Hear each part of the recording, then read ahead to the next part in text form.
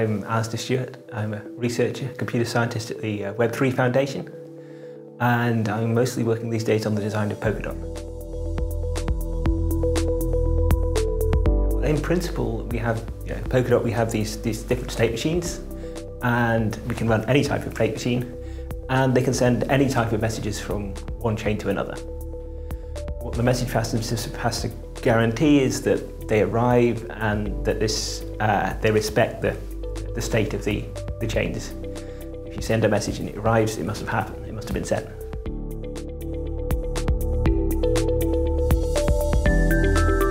Well, not with this very nice system. No, you have to use bridges. But we certainly want to have bridges to Substrate, which can handle very general types of messages, but that's going to be more difficult. What makes it different, what makes Polkadot different from a lot of other interoperability systems is that two parachains have shared security. And basically, if you trust the validators, you should trust your own chain, but you also trust the other chain just as much.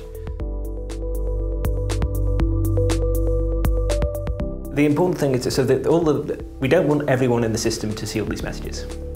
But what the relay chain is going to tell people is it is going to tell you whether you have whether this parachain sent you a message in this block. And it would also have some sort of hash of a Merkle root or something, so we can verify that the messages that you got sent were the actual messages you should have been sent. So once you've got that, then we can just rely on validators or even collators and other entities to pass the data across. Well, that's the thing about having a completely abstract state machine, anything you want. We're certainly going to be, and there's another question about Polkadot is, we're not really at the stage where we have standards yet, but we want to be doing things like token transfer, calling smart contracts on other chains so you can use oracles on another chain. As the users for Polkadot go, the types of messages that grow, the types of messages will also go up, and we'll see how it works. The default is if you get sent a message and then you have to act on it, right? If you're building on the relay chain block, you're building another block on that, you have to act on the messages it says you got. So there's no sort of queue. But then this is going to be a problem that what happens if one parachain is spanned by another one or a few other ones. I mean, individual parachains are going to have a bound on the amount of data they're allowed to send, but if many send one, you can still have problems in receiving a lot of data, and if you do that, that will slow you down. And so what we're going to implement is a message which will tell the system that the parachain shouldn't be, it's illegal for them to send you a message. And then they won't send any messages. They can't send any messages, and that we can go with.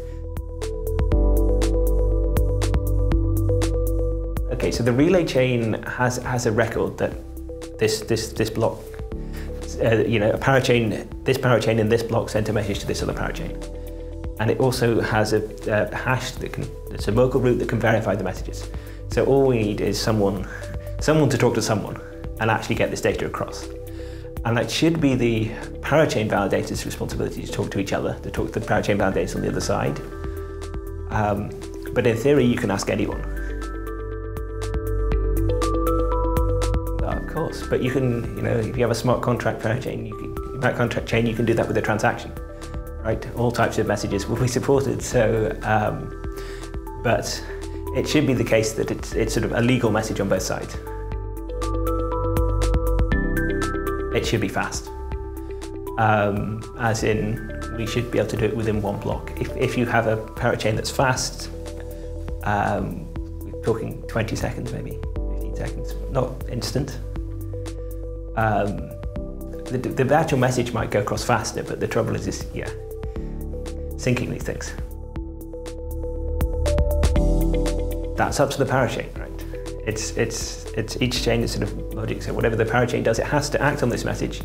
But maybe if the parachain is getting lots of messages, it's going to have some sort of buffer and not actually act on them straight away. Or maybe If we have a parachain which does its own funky consensus, it's going to have to buffer until Polkadot's final to be sure that it should be acting on them. But most parachains, they're just going to get the message, act on it, like a transaction.